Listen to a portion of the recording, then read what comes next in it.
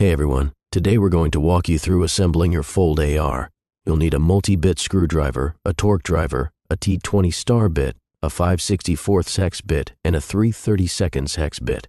As for the parts, you'll need your FoldAR upper receiver, forearm, barrel, gas block, handguard, muzzle device, bolt carrier group, and charging handle. Let's get started. Begin by sliding the barrel through the forearm, ensuring the barrel indexing pin slides into the forearm indexing groove. Then, open the takedown pin on the upper receiver. Align the hole in the forearm with the pin on the receiver and push it through. Unfold the upper receiver and forearm and latch them into place.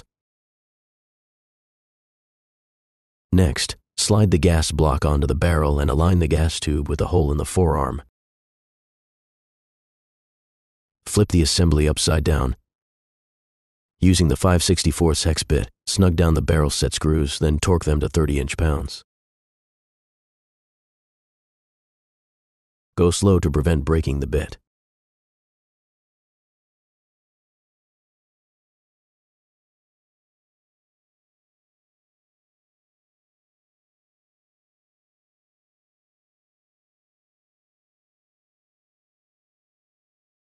Switch to the 3/32 hex bit and repeat the process on the gas block, torquing those set screws to 30 inch-pounds as well.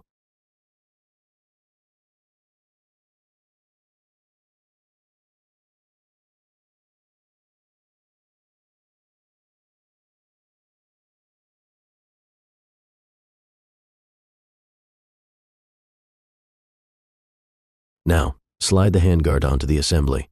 Using the T20 star bit, hand tighten all 8 handguard screws. Do not over-tighten them.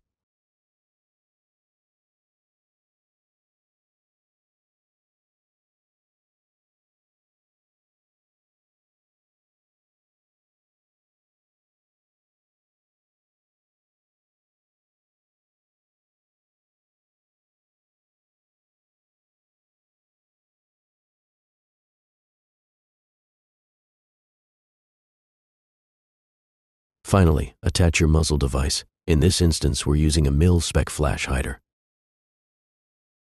Note: standard AR-15 receiver clamps will not work with our upper receiver. We recommend using a action rod to torque your muzzle device as shown here. Use a 3/4 inch wrench to tighten it until the center slot is oriented at the 12 o'clock position.